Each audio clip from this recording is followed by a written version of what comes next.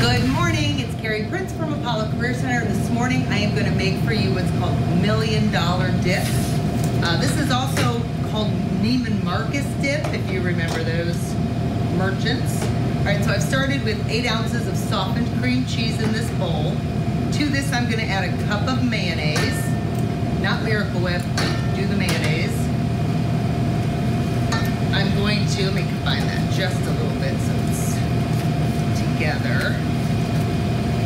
I suppose you could put this in a mixer as well, but if your cream cheese is soft enough, you'll be okay just to mix it by hand. All right, so I've got those combined. I'm going to add 2 cups of cheddar cheese. Now I've got a half a cup of slivered blanched olives. So what are olives? Almonds. What I did with these is I put them into a non-stick skillet and I just toasted them for about 3-4 minutes on the stove. Doing that brings out the natural oil inside the nut and it just gives it a better flavor. So I'm going to go ahead and add that half a cup of slivered almonds to that. I've got half a teaspoon of garlic powder and a pinch of cayenne pepper. We'll do a little salt and pepper.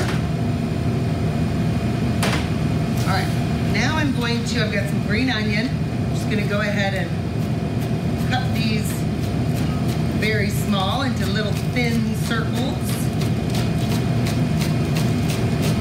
All right, so I've got this. All right, I'm going to add almost all of them, but not quite, because I want to garnish with some at the end. Cut a couple more here. All right. Then I've got about 8 pieces of bacon, which I chopped up and fried up and then took the grease out. So I'm going to go ahead and add all of that.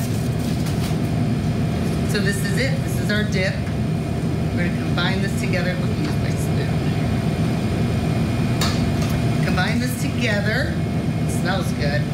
And it's just, I don't know, $1 million dip worth $1 million. It's easy. Everyone likes it.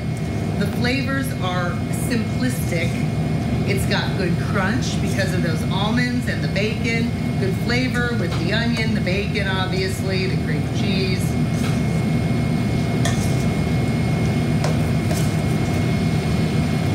And this is all there is. I'm going to go ahead and put this into a bowl.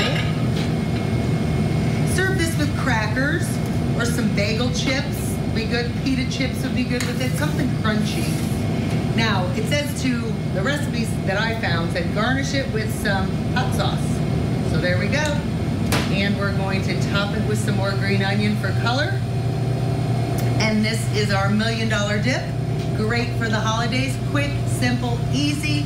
Everyone will love it. This and all the recipes can be found at apollocareercenter.com. And First Edition will be right back.